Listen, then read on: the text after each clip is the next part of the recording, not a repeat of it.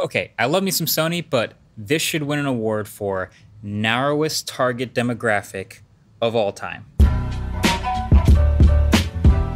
Hey, what's up? I'm KBHD here, and this is a brand new smartphone from Sony. It's called the Sony Xperia Pro. So a lot of you guys may remember I pretty recently did a video on why people don't buy Sony phones, where I gave their recent phones a lot of credit and admired how technically impressive they were, but I eventually landed basically on the conclusion that people don't buy these because they're focused on enthusiast features at the expense of the everyday normal experience. It was just not a recipe for selling a lot of them. So then they dropped this new phone, and this phone takes that imbalance farther than any phone I've ever seen, for all the good and all the bad. So just looking at this guy, the phone itself is pretty understated. It doesn't seem that special right off the top. It's basically an Xperia 1 Mark II again, which was a great phone, but it's a year old now, so it's the same Snapdragon 865, same internal specs, same 4K display, same triple camera system on the back, but as you can kind of start to see, it's modified in a few key ways, and it costs $2,500. Okay, hold on a second. It's called the Pro, and we know that the Pro phones are the highest end ones, the best of the best, so what's so special about this one, right? Hot take, this phone is the only real Pro phone. It's the only phone that deserves the word Pro in the name. Okay, so we have iPhone 12 Pro, cool. Huawei Mate 40 Pro, nice. OnePlus 8 Pro. But those phones are just using the word Pro to sell you, upscale everyday phones.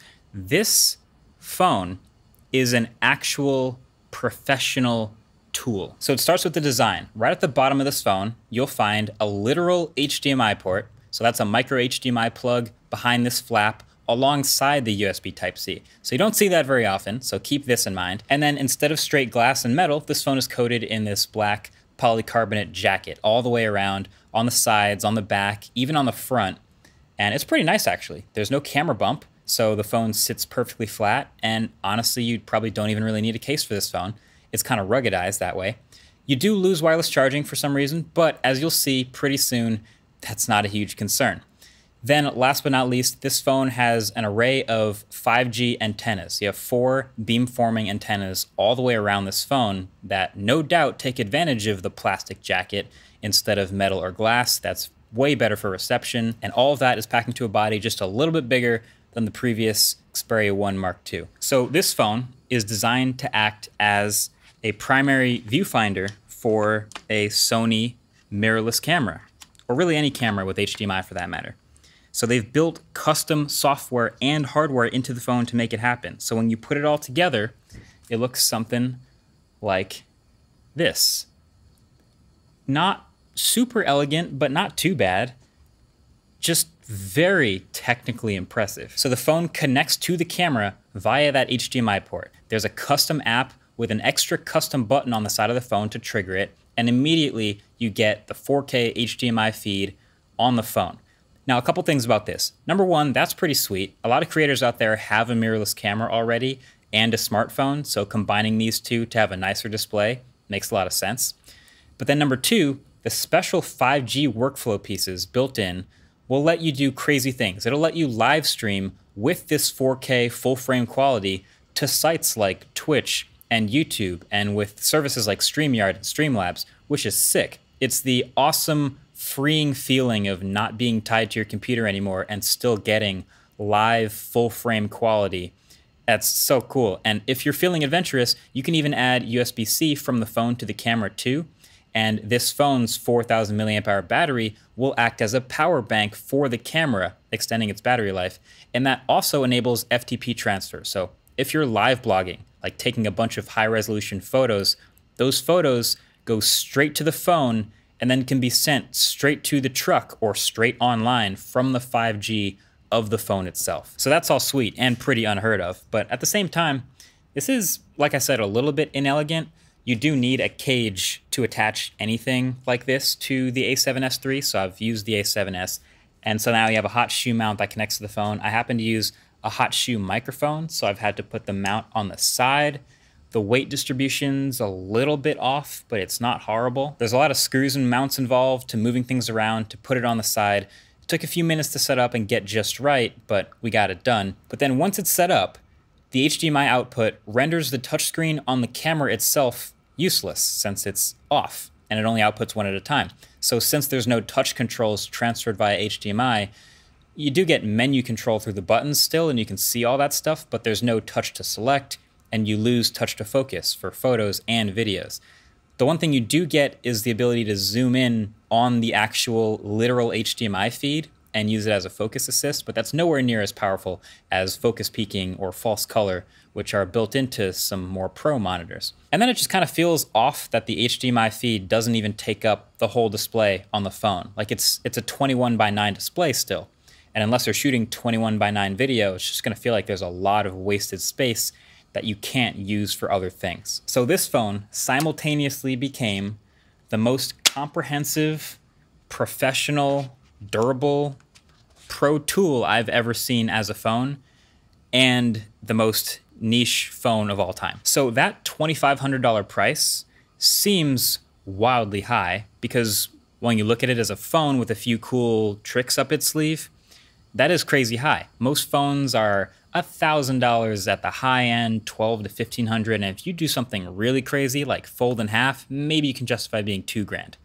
So that looks really expensive. But if you're a professional or a creator, or you're in this world already and you've ever shopped for an external monitor for your mirrorless camera, then you know how hard it is to find a 4K OLED viewfinder that's this thin, that has an all-day battery life, that can charge your camera, that has 5G built in, and has custom software for transcoding and uploading huge video files and photos straight to the internet. So $2,500 seems like a deal. And that's really just because it's such a technical rarity. Really nothing else does that. It's already just hard to find a good OLED viewfinder. Most of those aren't 4K. Most of those have a battery life of about half an hour tops, and then none of those have 5G built in. So when you make something that no one else makes, who's to say it's overpriced? There is no equivalent to compare it to. I just looked on SmallHD's site. One of their nicest monitors is this 7-inch HDR on-camera monitor, but it's not 4K, and it's not OLED, and it's $3,000. So this phone earns the Pro name more than any other phone out there, no doubt about that.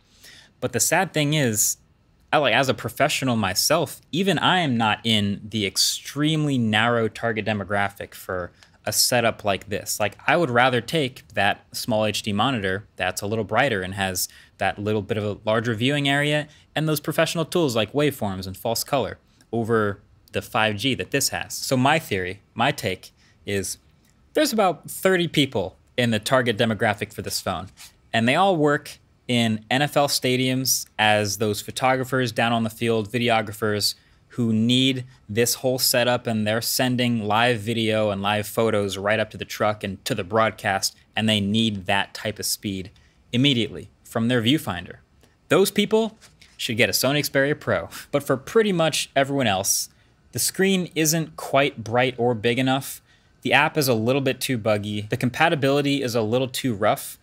And this just probably isn't what you need, no matter what the price is. And even framing it as a smartphone with extra cool features probably won't help that. This ultimately falls perfectly into the thesis of my original Sony video about why people don't buy their phones, which is that they make things that are really technically impressive and that no one else is actually doing in a lot of ways. It's just the target demographic is so small that they're not going to sell a ton of these. So I would say definitely check out that video. It'll be the first link below the like button if you want to watch it. Sheds a little more light on the more specifics of the last gen of this phone, and there are parts shared in this one. But that explains the whole theory in more detail too. It's just, I don't know, as a professional, I like seeing stuff made for professionals, but I just think the packaging of it as a smartphone is a little bit odd. Either way, that's pretty much it for me. Thanks for watching. Let me know what you think, and I'll catch you guys in the next video. Peace.